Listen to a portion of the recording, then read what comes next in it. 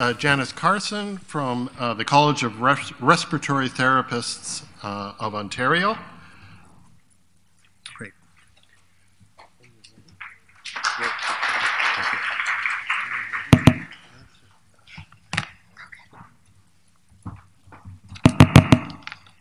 Hi all. I'm going to stand still because unfortunately I sprained my ankle earlier this week snowboarding. So anyways, I will try and keep to my just under 5 minutes now.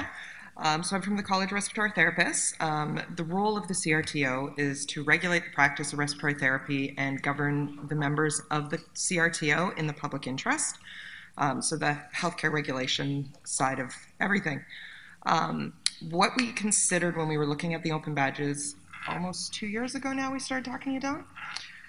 So it's been a little while, but we considered pretty much everything. So can we credential our members? Can we years they've been with a member of the CRTO, quality assurance submissions. But what we ended up doing was starting with anyways, is a service-based recognition for our council and committee members and our peer assessors that we use to administer the QA program and internationally educated members. So just a little bit of background. We have an electoral cycle that's a 3-year cycle, so there's 7 districts within the province of Ontario where members are elected to council and committees. And so we have 2 years on, 1 year off. So elections are 2 years. So they basically serve a 3-year term. And the peer assessors for the IEHP and the QA, they are also 3-year terms. And they can do a maximum of 3 terms. So 9 years total with our organization.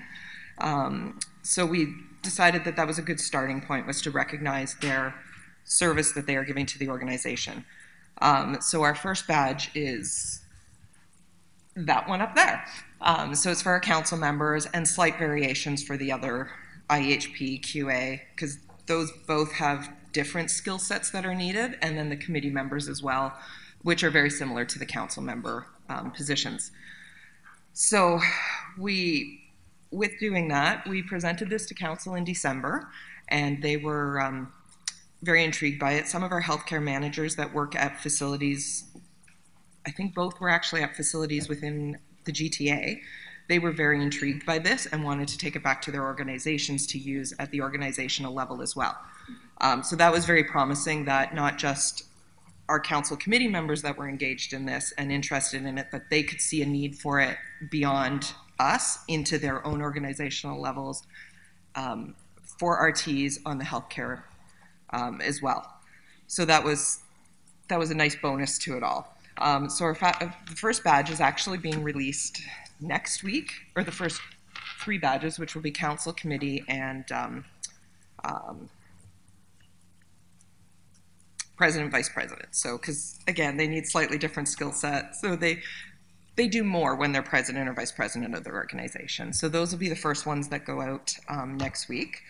And we're looking forward to the implementation. We're still exploring what else we can do with it at an organizational level beyond the service commitment and competency-based appointments, like all that kind of stuff. So we're still feeling it out, still looking to see what else we can do with it, but I think we're at a good starting point now. And I don't know, really. Doesn't have to be 5 minutes. No, I think that basically covers what we're doing right now. Another year from now, I might have even more I can do, but for right now, that should cover it. So I guess my igniter question is, what else could we do from a regulatory body level? And you're at table 2. Table 2. Okay. I think that's it. Thanks very much, Thank Janice. you. Okay.